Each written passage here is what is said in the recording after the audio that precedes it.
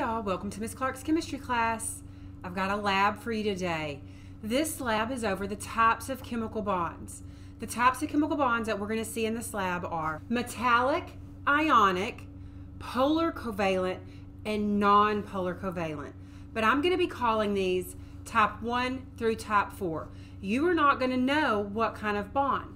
You are going to have to categorize these substances based on the properties.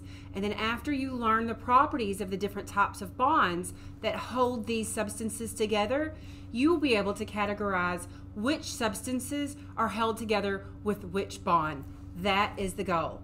Make sure you have something to make a data table with. If you need to make your own data table, here's an example of what I'm giving in class. So make sure you have your data table, make sure you have something to write with, and let's get started.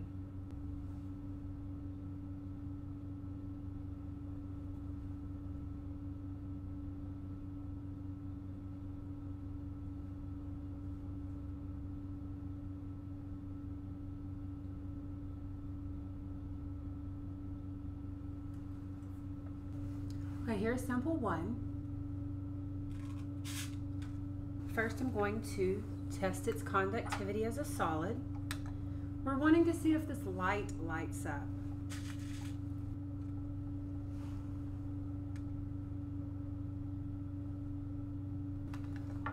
Next, we want to test to see if it's malleable or brittle.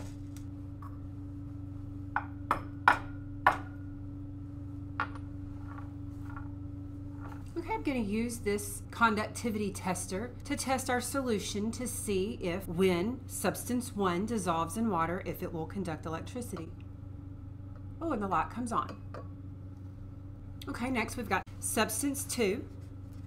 Let's make sure and observe its appearance. Okay, I'm going to test its conductivity as a solid. Okay, there's our result. Remember, this is what a positive result looks like. Here is substance 2 again. Okay, we want to see if it is going to be brittle or malleable.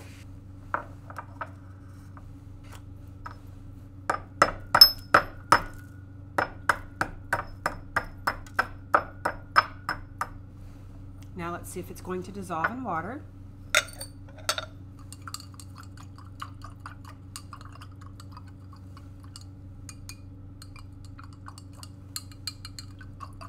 And since it does dissolve in water, let's test its conductivity when it's dissolved in water.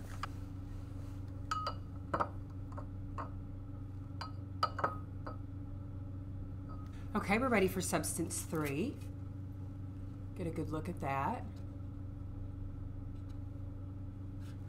Let's see if it will conduct as a solid. Here is a positive. And then let's test substance 3. We can test substance 3 to see if it is brittle or malleable.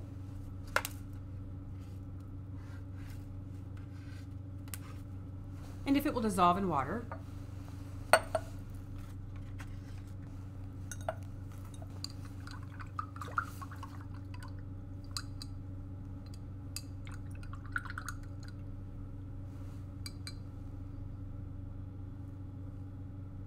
There's no need to test the conductivity of this solution since it did not make a solution. Okay, so let's look at substance 4. I'm going to test its conductivity as a solid. What a positive looks like.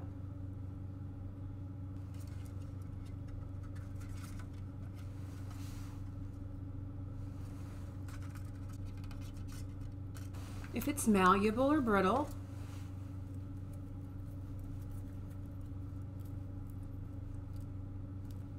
And it will dissolve in water.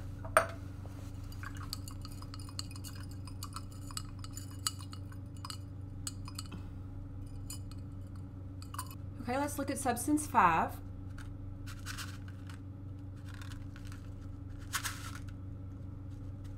Let's test its conductivity as a solid.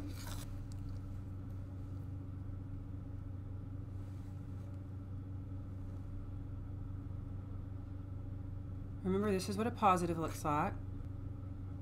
Let's see if it's malleable or brittle.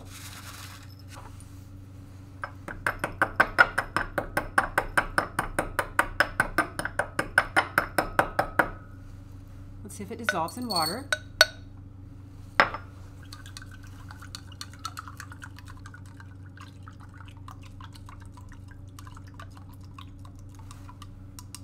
And then let's test this solution to see if it conducts electricity.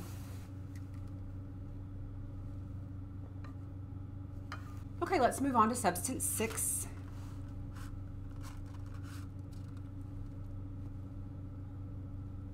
Okay, let's see if it conducts electricity as a solid.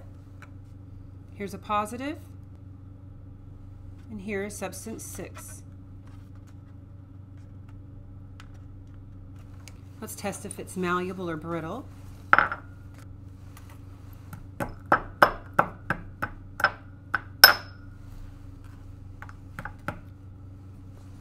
And if it dissolves in water.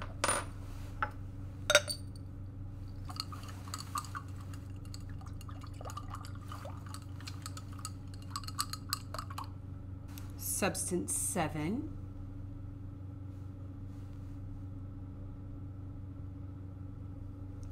I am not going to be able to test its conductivity as a solid, as it is not a solid. I guess we also cannot test if it is malleable or brittle. I guess we can see if it dissolves in water.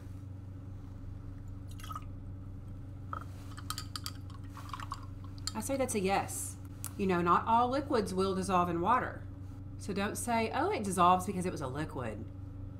Okay, since it did dissolve and create a solution, let's test its conductivity as a solution.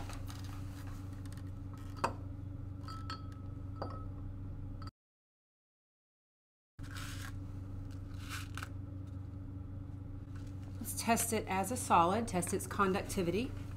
Again, let me show you another positive. I don't know how the lighting affects this, so I just want you to see it each time.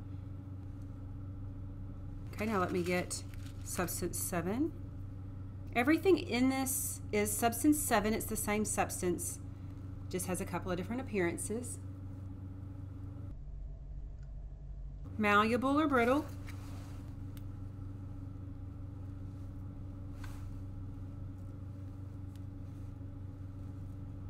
Will it dissolve in water?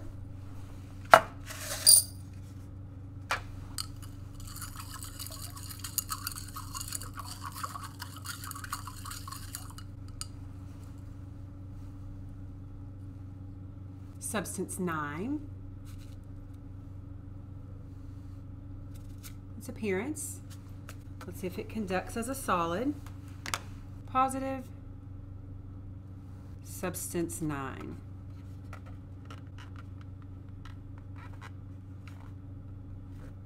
Malleable or brittle.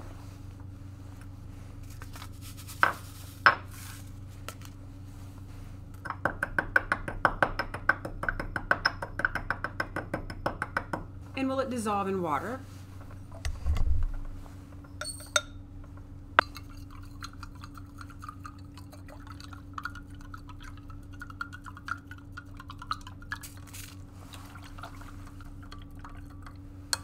And since this does create a solution, let's test that's conductivity.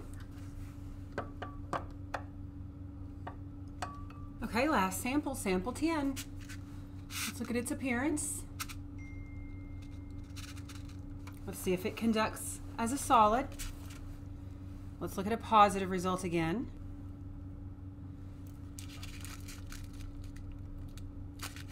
Can you see that?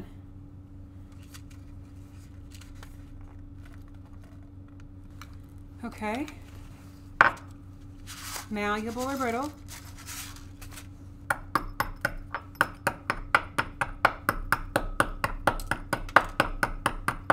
And does it dissolve in water?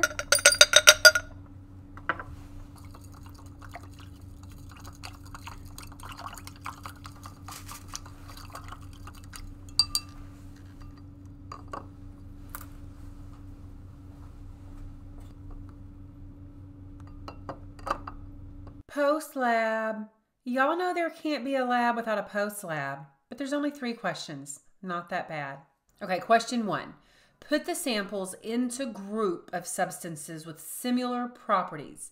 So look at your 10 samples, choose a couple of the properties, and see if you can organize these into similar groups based on those observations.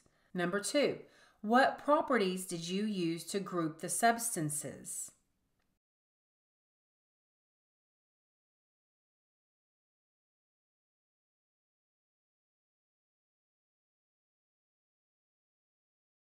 Now that we know which of the types are labeled what, I want you to tell me which samples do you think are ionic bonds, which samples are polar covalent, non-polar covalent, and metallic. Y'all, I know nothing is as good as being in the chemistry lab, doing the chemistry lab on your own, touching everything, doing the things. But I hope this gave you a little bit of insight to what kind of chemical bonds are holding together what kind of substances. Now, at the end, I will go ahead and tell you what type of bond is what type of bond, and I will go ahead and reveal what the 10 substances are. So go ahead and let it roll so you can get that information at the end. Until next time, bye y'all.